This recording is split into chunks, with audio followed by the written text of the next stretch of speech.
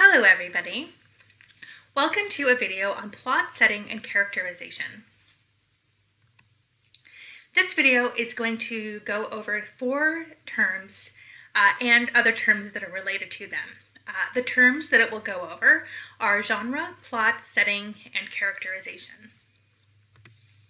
The first term I'm going to talk about is genre. A genre is a type of creative work that follows recognizable rules. These rules are sometimes called conventions. There are 3 main genres of literature: poetry, drama, and fiction.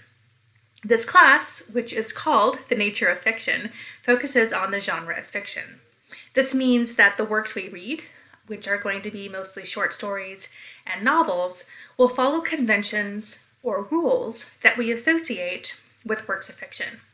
However, some of these works may also experiment with some of these conventions or rules.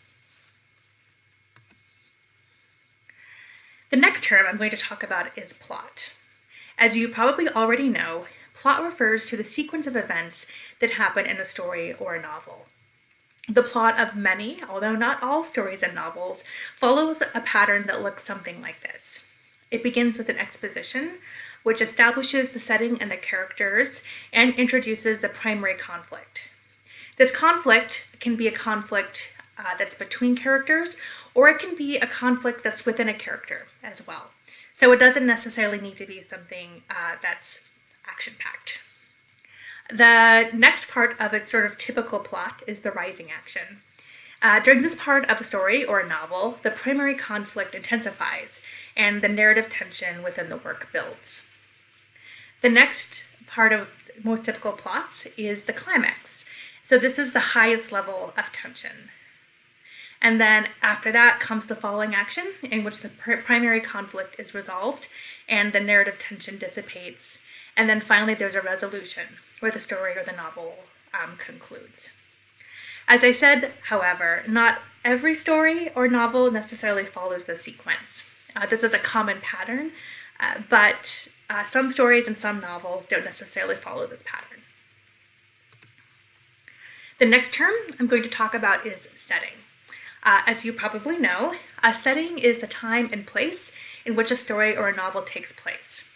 To provide the example of Harry Potter, most of the Harry Potter novels are set at the imaginary school of Hogwarts. So that's a place that they're set. However, a setting can also refer to the larger environment of the story or novel, such as its political, cultural, or legal backdrop.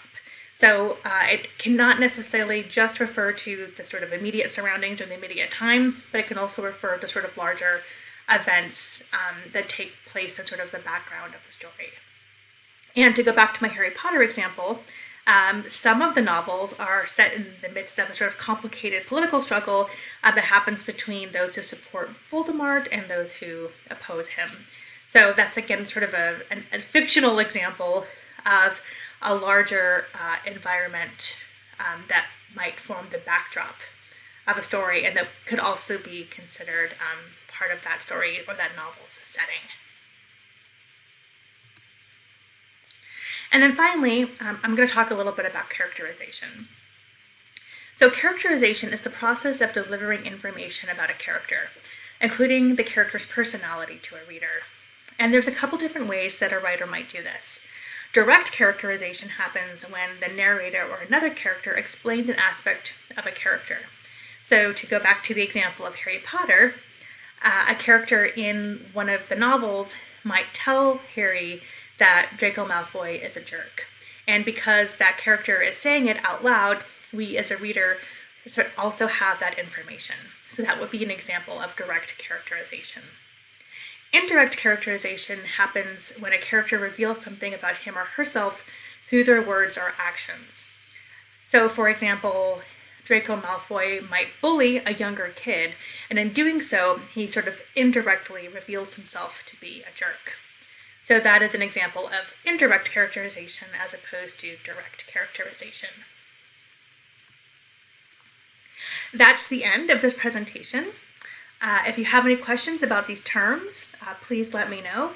You can either email me or you can post to the Ask My Instructor discussion board on Blackboard.